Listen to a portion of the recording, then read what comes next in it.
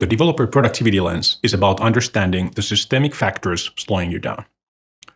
In Swarmia, you'll find carefully selected metrics based on the latest research on engineering productivity, including DORA and SPACE.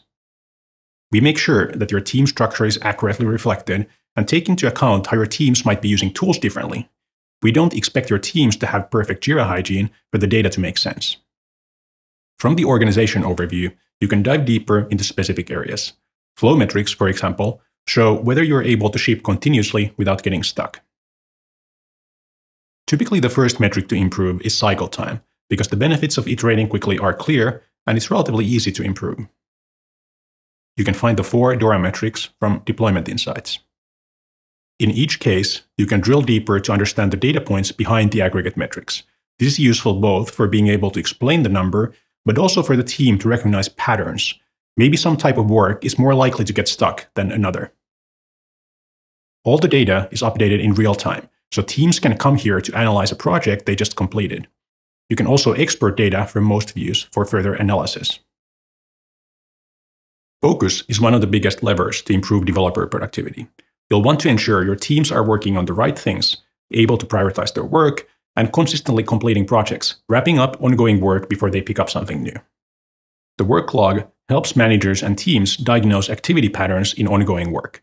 Starting from the high level, you can look at activity on larger projects or drill down to the work of individual teams. In the high-level view, each cell represents a week, and the color indicates activity, where darker blue means more activity, including completed tasks, commits, pull request reviews, and so on. What we're looking to achieve is a steady staircase pattern where teams work on a manageable number of stories and complete ongoing ones before starting new ones. The anti-pattern becomes clearly visible when a team gets dragged to ever-changing new priorities or simply tries to do too many things at once. You can also zoom in further, focusing on 2 weeks of work at a time. In this detailed view, you'll be able to address questions like, how many user stories are we working on at once?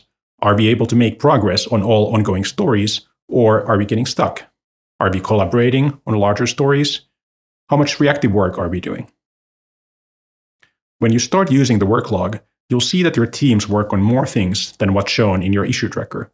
Often, even up to 60% of the work is ad hoc and doesn't appear on the roadmap. When you spot a project that needs a closer look, you can open it in the sidebar. Here, you'll see who's been working on it, as well as all of its activity, including the longest-running tasks, scope creep, and progress towards completion. For a more detailed view, you can also expand it to a dedicated page. By looking at the work log in ceremonies like retrospectives, teams will learn to prioritize their time and actively address any issues in their workflow. Using metrics is a tricky topic when evaluating the performance of individuals. It's easy to do more harm than good by simply reducing individuals to a number. It's also risky to rely on metrics when coaching individuals to improve, as metrics can be gamed and don't truly represent the engineer's work. Instead of metrics, Swarmia focuses on assessing the impact of an individual by visualizing their work. This helps both engineers and their managers gain an understanding on what the engineer has been working on and identify potential areas for improvement. In the developer overview, managers can see what kind of work a developer has been doing, who they've been collaborating with, and the projects where they've had the most impact. It also offers engineers an opportunity to reflect on their past work and celebrate progress.